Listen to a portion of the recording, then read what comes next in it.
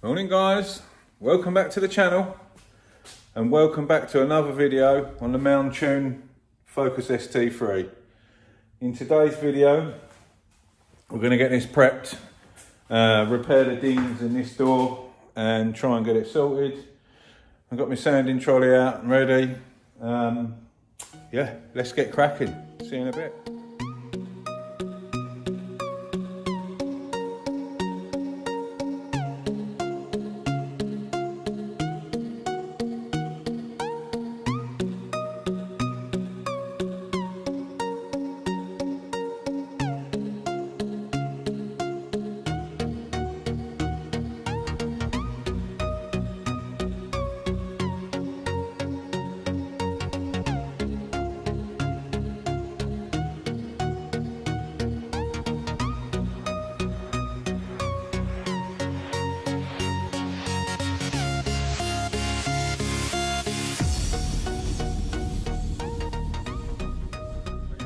Seeing, I just prepped the wing and I carried on sanding, but with the door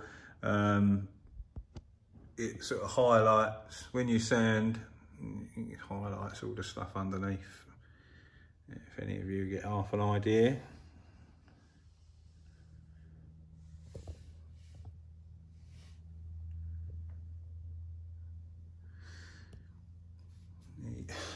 You know, I said in the first video, these are silicons.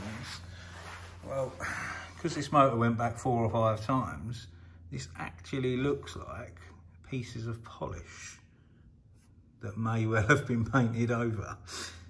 Because if you look, see there's a white bit in it.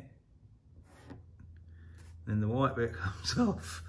So this was a silicone in the lacquer. Now, I have a feeling that was polish. So yeah, I'm going to carry on sanding. I sanded the wing down. I'll carry on sanding this, but I just thought I'd show you because this sort of highlights what's going on here.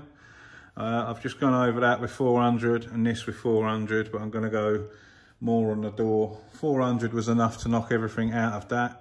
But I'm gonna change to 320 now and try and get rid of all this that's exposed. I don't know whether this is stuff or just crap in the lacquer. I have no idea. So yeah, I'll carry on sanding this down. See you in a bit.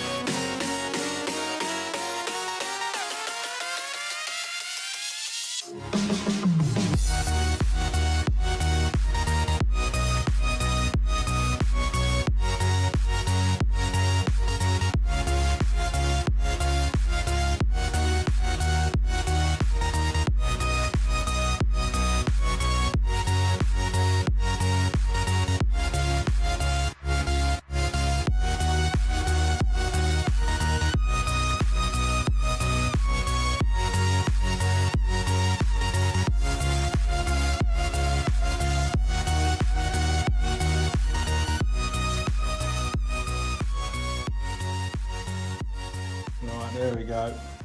So I managed to sand all the way through that. I ended up using 180 grit on that and then 240 and 320. What I'm going to do is I'm going to use a product called Barcoat on the wing and the door to try and seal that back up.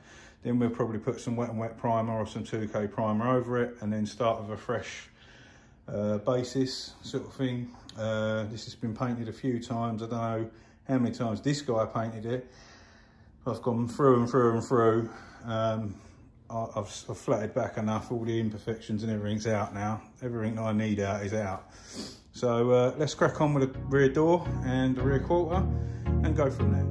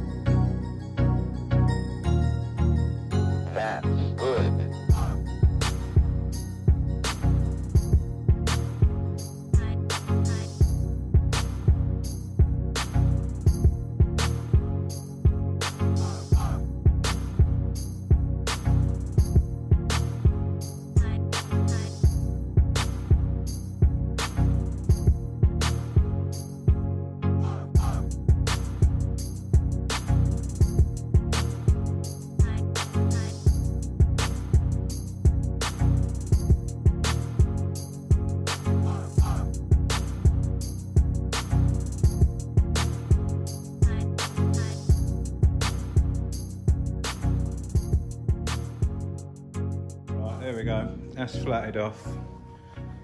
So as you just see, I scotched it all off, scrubbed it with a scuffing paste up there, and scuffing paste is like a soap as well, if that makes sense. You can see it lavering up. I still got to repair a dent now, and I found another dent just in the corner here. I don't know if you can see that little one. I'm going to do that for him as well. And we had a scratch running through the door, which I found down the bottom now. Quite hard to see, but there is a little scratch in there. And yeah, these scratch up here. And then we've got a dent in there and a couple of out ones, so I'm going to sort that out as well. In normal circumstances, won't bother at this stage scuffing it all down and cleaning so much. But where they've had paint contamination issues, I can't stress enough that if you're dealing with a car that's had problems like this, clean, clean, clean and clean, and carry on cleaning. It will be your best friend. So when you have silicone issues and problems like that, the best advice I can give you is just to keep on scrubbing, cleaning, scrubbing, cleaning. When you saw me panel wiping it, I've got 2 lots of panel wipe over there, a waterborne one and a solvent-based one. So use the water-based one first, then the solvent-based afterwards. Different contaminants, like off your hands, if you touch a panel, solvent-based panel wipe will not remove the oils that come from your skin. Water-based ones will remove the oils that come from your skin. So, like I said, yeah, clean as much as you can with stuff like this.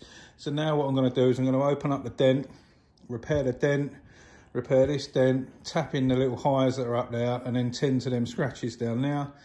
I'll start getting it all ready, and then we can re-prep everything correctly to get it ready for the priming and stuff like that. So yeah, I'm going to carry on and I'll see you in a bit.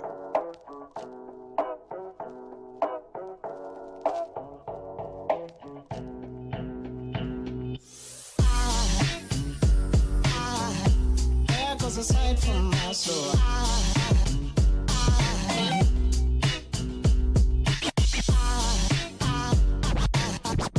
there goes a sight, there goes a sight.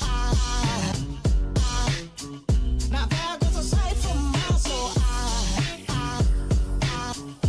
There goes a sight from my soul.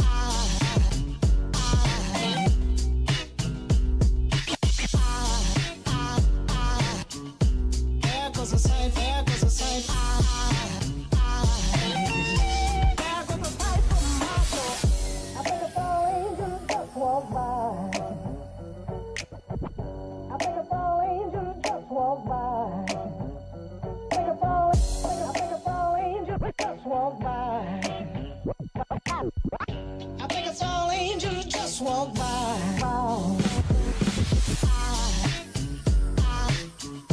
There goes a sight from my soul.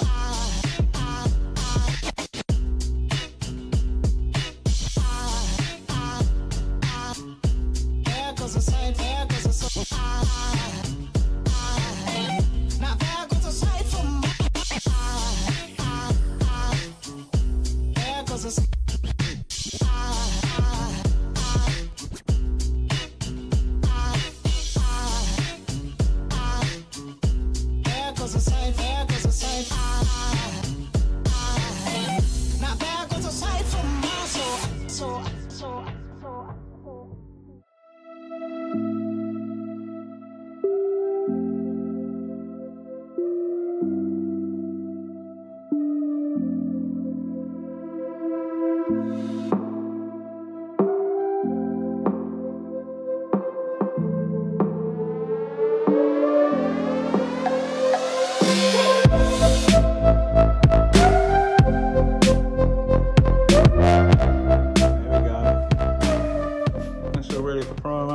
That's all done and ready for primer.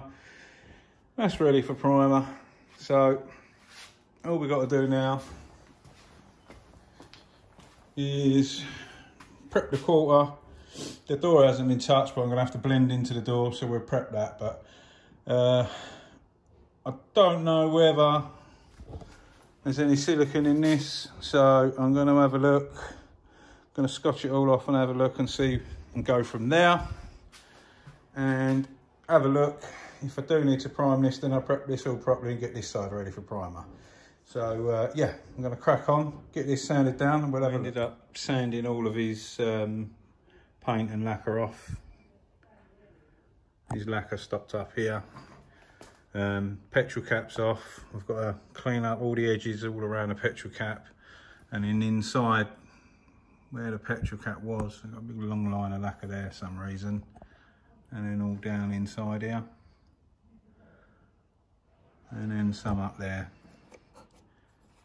I'm going to figure out how I can get this off and try and get a nice finish. It don't matter if you blow your paint and you clear into where the light is or where the bumper reveal goes, because you're not going to see it. When you open the petrol cap, you can see all of that. So you do need a nice finish, and my mate don't want people thinking this has been smashed to pieces when he comes to sell it, and it hasn't. This all stemmed from a tiny scuff, well, a tiny, medium scuff on a bumper, and it was painted here and blended into here. So all of this is now got to be rectified. So yeah, we'll sort that. I'm just going to sand all of this out now and make that look as best as it can do. Right, there we go. Removed it all out of there. Just got to figure out how to get the housing out of the way so I can get a nice clean finish around that edge, and then we'll just blow across and then fade our clear through into the light well there, sort of thing, and then under the bumper hanger. It's not a problem. You get a nice clean edge there, and then when you open the fuel cap, it'll all look factory and OEM inside there, how you want it to look. So yep, I'm going to work out to do that, and then we're rocking. But considering how well all of the other paint sanded off of this, I might go and do the same to that passenger door. And then my mate's just rocked up in another banger. This is his little project, work in progress. He's just going to take it for a blast. Covered in dust. Another one that I've got to paint soon, once he's made his mind up. Cool little thing.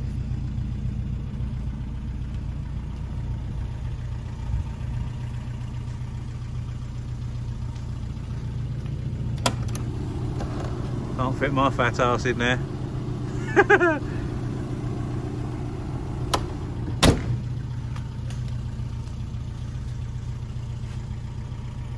Thought I'd show you lot. Some of you might like that. Do love an old Mini. Running bright out here still.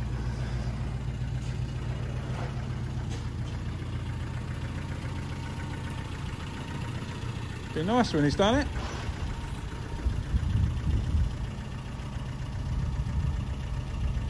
Right, I started chasing it back.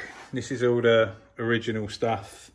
That's all their stuff. I found a nice bit of easy fill with some pinholes in there. I'm tempted to grind all that out and sort that out myself. And that's the multiple layers of their stuff in the corner. This is taking ages and I've run out of time. So I think that's going to be a tomorrow job. But I'm glad that I did take it all back and remove all this, because this is going to cause problems. Even if I did use a sealer, bar coat or something, that's going to cause me problems. This paint is still too fresh. So I'm going to get this off tomorrow. That is enough for one day. That's probably going to come out. I'll repair that with my spotter and put a light skim in there. Here we go, guys. I've run out of time and I think this video is long enough. We've made some good progress. I'm going to repair that front door now, make that right, pull the petrol cap part out. Probably got to pull the splash guard down and unbolt it and take it out of the way. And that way we can get a good finish around there, good finish around here, and then it should be back to how it should be. So, bit longer than I anticipated. It's been a blooming hot day and lots of hard work, but we're getting there. So yeah, the next one will be finishing up, priming, and then hopefully on to the painting stage. As I said in the other video, I've put a community post up now. So if you look on your phones or your tablets, you'll be able to see that for the Q&A. Going to do a live Q&A on Friday at 6 o'clock, I believe. That's what I'm sure I put it down. But have a look on there and you'll see it. If you're on a PC, I don't know where you have to go to look at it on a PC, but I'm sure there is a community tab or something that you can have a look at. So go on there and have a little butchers, get some questions down there, and we'll try and answer them when we go live. We're getting real close to the 10k. I'm sure we'll make it by Friday. So yeah, as always, thanks for watching. If you haven't subscribed, hit that subscribe button, and we'll see you on the next one. Stay safe and be lucky.